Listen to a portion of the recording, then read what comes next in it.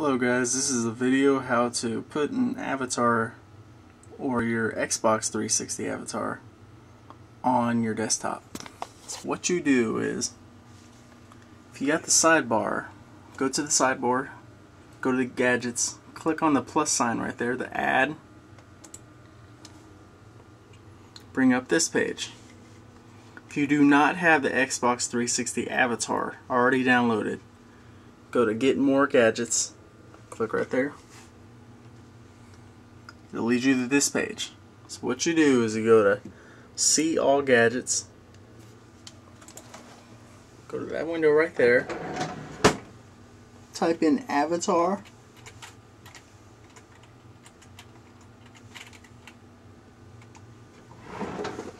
once you've done that, there it is right there.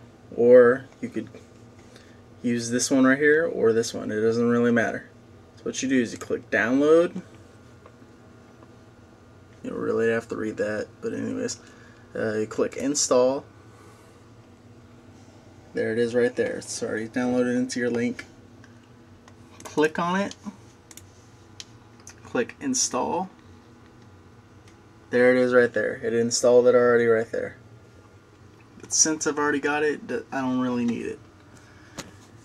Now if you would like to add your friends on here, as you can see is I done right here, so what you do is go right here, you click on it, you can add as many as you want, as you can see right there. Now if you notice it's taking up too much space on your desktop, is what you want to do is you just want to exit out of that. That's all you got to do. And to put your avatar, your Xbox 3's avatar on here or anybody else's, all you gotta do is type in your gamer tag. Once you've done that, that's what it'll be right there. Just whatever, which one is you. Click on that.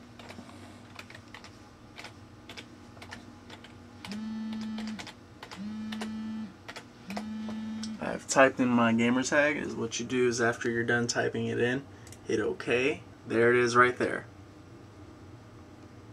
If you don't want it right there in the sidebar, drag it over. There you go. You can put it wherever you want. If you want to see your gamer score or whatever, click that.